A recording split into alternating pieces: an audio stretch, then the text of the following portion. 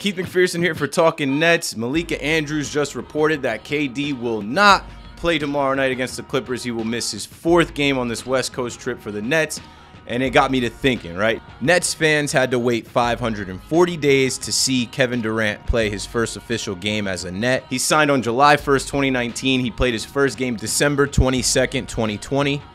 That is 1 year, 5 months, and 21 days. And today is exactly 600 days since we signed KD. This season, KD has played in 19 games, really 18 because I can't count that game against Toronto where they pulled him off the court twice, breaking his streak of 867 games started in the NBA. So let's say he's played 18 games this season out of the 32 that we'll have played as of tomorrow. That's only one more than James Harden, who's played 17 in the 38 days he's been on the team. Kevin Durant has missed 7 games from injury rest. The last 4 have been from his hamstring. He's had 3 games off for load management with the Achilles injury. KD has missed 6 games from COVID, and he hasn't tested positive. So that's on the NBA. We put out free KD shirts, and he missed a week, comes back, injures his hamstring against the Golden State Warriors, and now he's been out. With that injury, most people know hamstrings are lingering injuries. They're tough.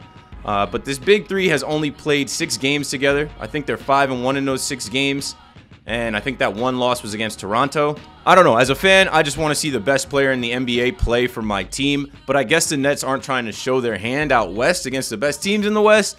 But I can't really subscribe to that theory because it's way too early to think about who we'd be playing against in the finals. I'm going to say that KD's hamstring is bothering him, and there's no use playing him out west. We've played well without him.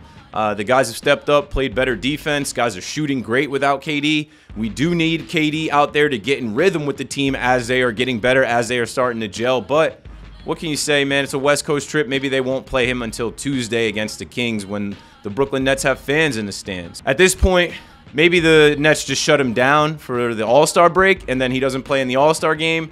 And then he comes back and he finishes the second half of the season strong. After tomorrow, we've got 5 games left in the first half of this season. The only team that will play that's above 500 is the Spurs. Let's just hope KD isn't really that hurt. Let's just hope this is all precaution. Like I said, we all want to see the best player in the NBA play for our team, but it's important to realize that the goal here is to win a championship, and these are just regular season games. And once again, this Nets team is winning games. We're on a 5-game winning streak. The Nets are playing just fine without KD. But free KD, we want to see the guy play for the Nets.